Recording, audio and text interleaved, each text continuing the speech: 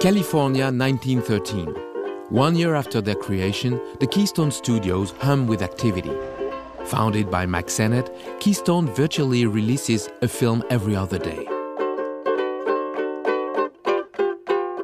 The negatives are used to make an average of 50 prints without any special care. It's not unusual to see an incident destroy the negative long before 50.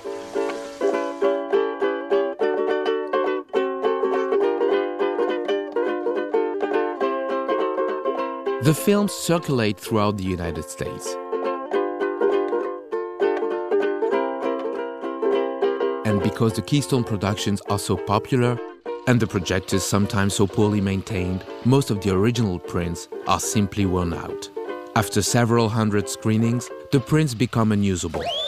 The sprockets are torn, the image crisscrossed with black and white scratches, the film is full of splices and missing frames, having been dragged across the floors of projection booth or clumsily loaded on the projector, and reel ends soon wear out.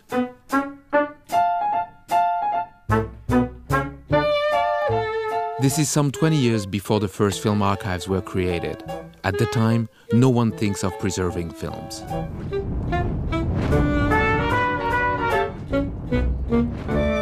When movies begin to talk in the late 20s, it is a tragedy for the stars of the silent screen.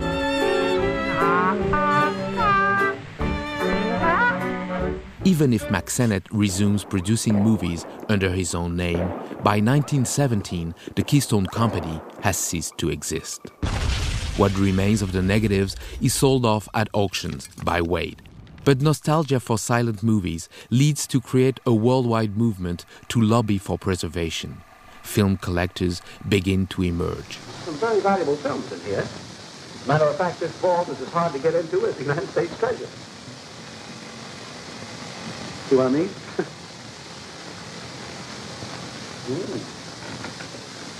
What a spot for a vacuum cleaner concession. Looks like the film cut us out to lunch. I wonder what he left on here. Hey, look! Time is hard on all reels of film. After a while, the film shrinks, the perforations are torn, and the nitrate base is chemically unstable. Heat and humidity usually take their toll. And after several decades, even if well preserved, the images deteriorate, the film grows sticky, and is reduced to powder. Of the 35 films Chaplin shot for Keystone, some titles were still missing a few years ago. Her Friend the Bandit hasn't been seen since its first release in 1914. In other films, some sequences are still missing. The end of his musical career, the close-up of Chaplin at the end of Kids Auto Races, not to mention the shot of its stars taking a final curtain call in Tilly's Punctured Romance.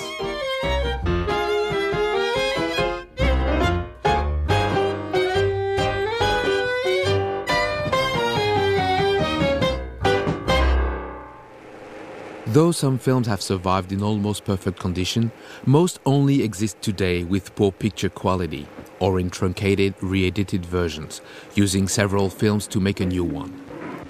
Intertitles are replaced, but most of all, images are duped too many times. Every time, the contrast gets stronger and stronger, dust and scratches are photographed, or the image loses its sharpness. Sometimes the edges are suppressed so that the flaws are not visible. If a soundtrack is added, it eliminates the entire left-hand side of the image. There's worse.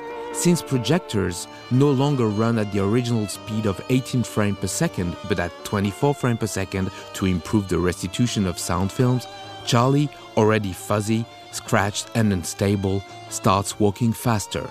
Gestures are jumpy, the films feel aggressive and unpleasant, and gradually, historians develop the notion that these early films have no interest and make for painful viewing. In fact, by late 1914, without any special publicity from the studio, Chaplin has acquired an unrivaled reputation and an adoring public that keeps asking for more. Because these films stood out for their scripts and performances, as well as their picture quality, we had to try our best to show them again as they first appeared.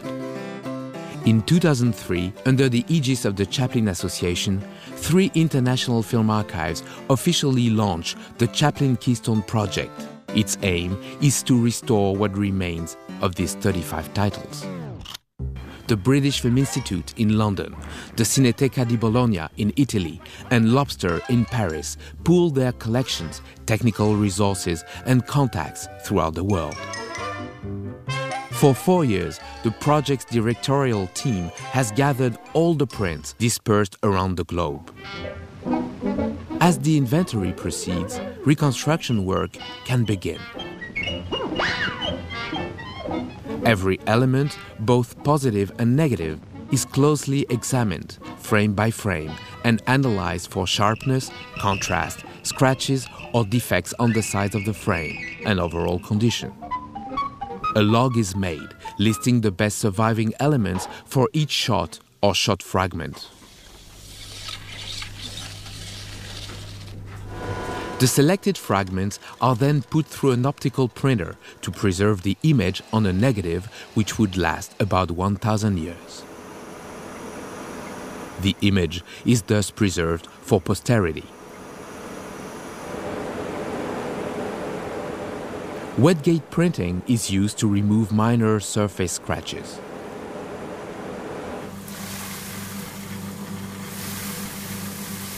The reconstruction of the film is then completed by computer. Thanks to digital technology, the different fragments are made consistent in high definition. The image, often shaky in the original print, is stabilized.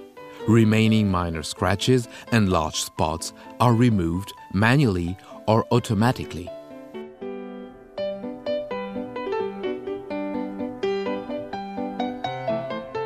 At the same time, the intertitles are recreated in a style closest to what specialists consider their original form.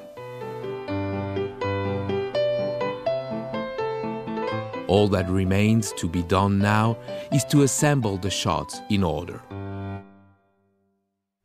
Sometimes, in the middle of a shot, the nature of the image suddenly changes.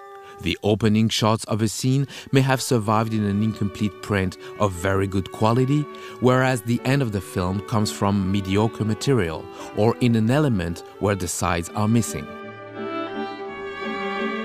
Here is the original shot of the best surviving print of the new janitor, unfortunately with a small gap in the middle of the scene.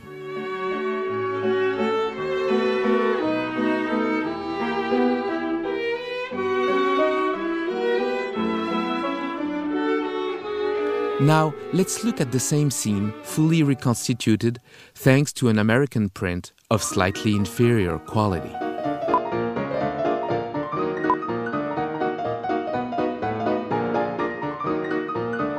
The case of Between Showers is even more spectacular.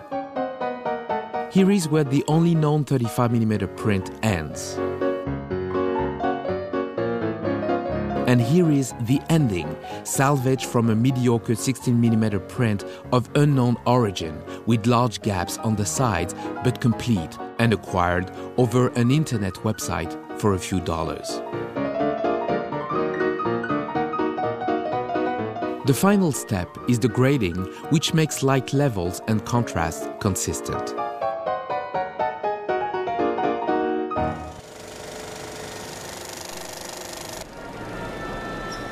At the right speed, with music played in the appropriate style, these films come back to life before our eyes and make sense.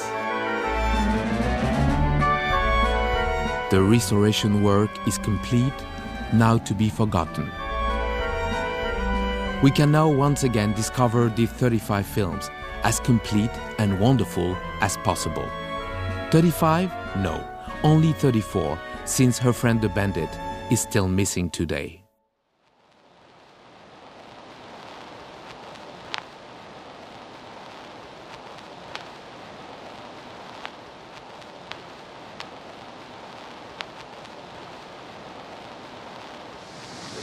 Well, wasn't that fun seeing your old favorite? Let me tell you, folks, this film is fight. If anything ever happened to it, I don't know what.